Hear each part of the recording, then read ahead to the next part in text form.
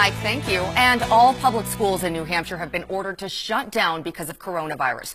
And we know parents have a lot of questions about the remote learning that will be starting. So we've asked the commissioner of the New Hampshire Department of Education, Frank Edelblut, to join us here on News 9 at 5:30 to help answer questions sent in by WMUR viewers today on our Facebook page. Thank you so much for being here. We really appreciate you coming and really to help clear up a lot of questions that parents have. I am happy to be here and happy to answer questions for folks. Absolutely. And as we were about to begin, you said that you have some new information that you would like to share with us. Well, I've just thought, in the midst of the conversation, there's a lot of concern and worry, and I thought I'd share some good news for folks out there.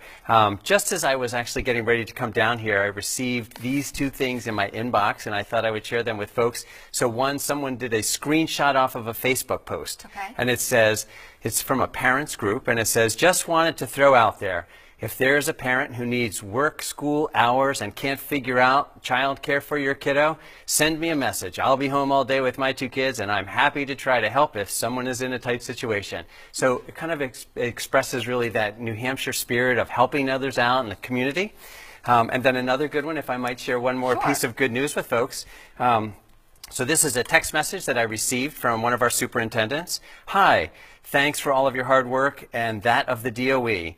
I thought I would share with you that Epping was 100% prepared for remote learning, which started today. We are ready to go, rigorous and relevant. The students and staff are getting it done. So we've got a lot of folks out there who are working very hard. And then the last thing I want to share with you is that we actually put up online now a online help service so that you can go to the Department of Education website, New Hampshire DOE.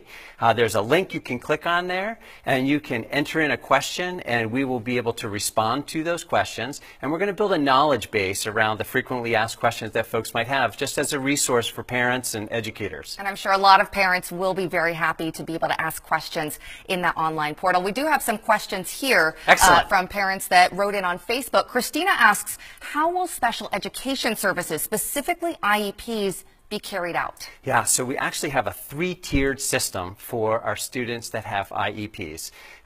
Really, the first level in terms of an IEP is in a remote instruction environment. And actually, we refer to this environment as remote instruction plus remote support results in remote learning. And that support part is not an afterthought. It's a very important part of a child's education. And so we need to support our students to have individual education plans. Now, sometimes the services in those plans are such that they can be delivered in a remote environment. For example, an IEP plan may call for a check-in with the student in the beginning and end of the day to make sure that things are working smoothly. Those are the kinds of services that can continue to be provided in a remote instruction environment.